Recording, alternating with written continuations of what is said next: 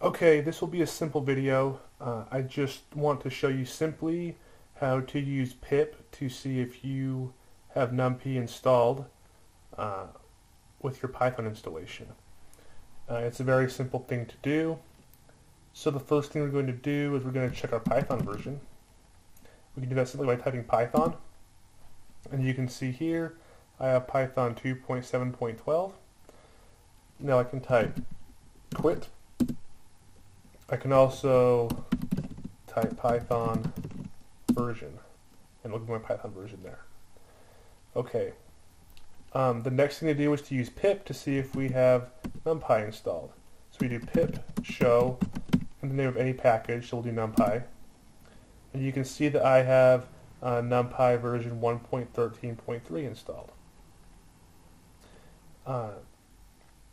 The way I can upgrade that, if there's a new version, I can do pip install -- upgrade numpy.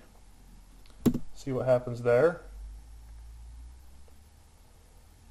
Okay, you can see here we have a new version 1.14.2. Now, while this is installing, if you find you don't have Numpy installed, what will happen is you'll type pip show Numpy and nothing will show up. You'll just get a new line. And we have a problem because I need to sudo this. So it's going to do it again.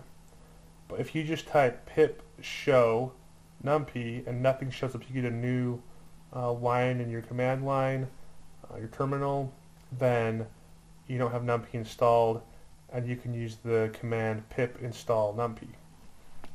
Okay, so let's go pip show Numpy, and you can see here that my version is now updated, and I have Numpy ready to go. I can also test this by doing Python, opening up a Python session, and I can do import Numpy as np, and I can do a equals np.array1 a array1.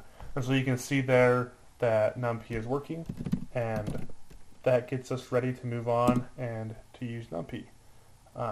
Thanks for watching.